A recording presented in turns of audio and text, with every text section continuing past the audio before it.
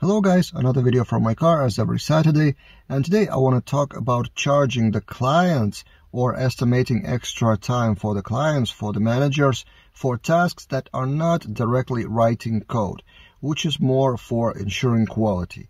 So automated tests, for example, and refactoring of the code.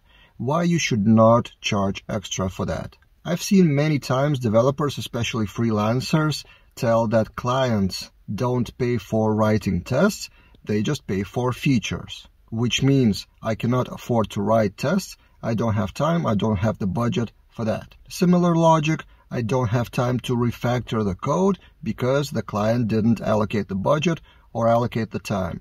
Budget and time in this case in my video I mean as the same thing. For freelancers it's extra budget, extra charging money upfront or maybe not upfront.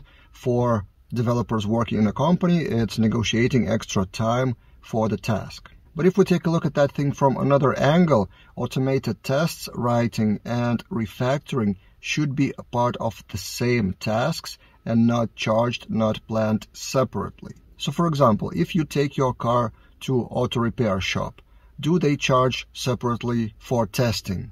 Or for repolishing the car somewhere if the first time didn't go 100% as planned? You usually pay some amount of money for task to be done, and you don't get into details what was done in the process. So similar for developers. Testing the code and refactoring your code for the future proof is the part of the same task.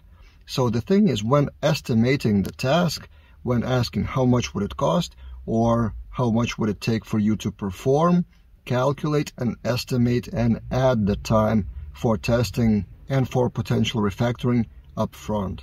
You don't even need to mention, it should be a part of your task routine as kind of like on DNA level. Your job is to perform the task with good quality. And good quality means usually automated tests and refactored code for the future maintainability.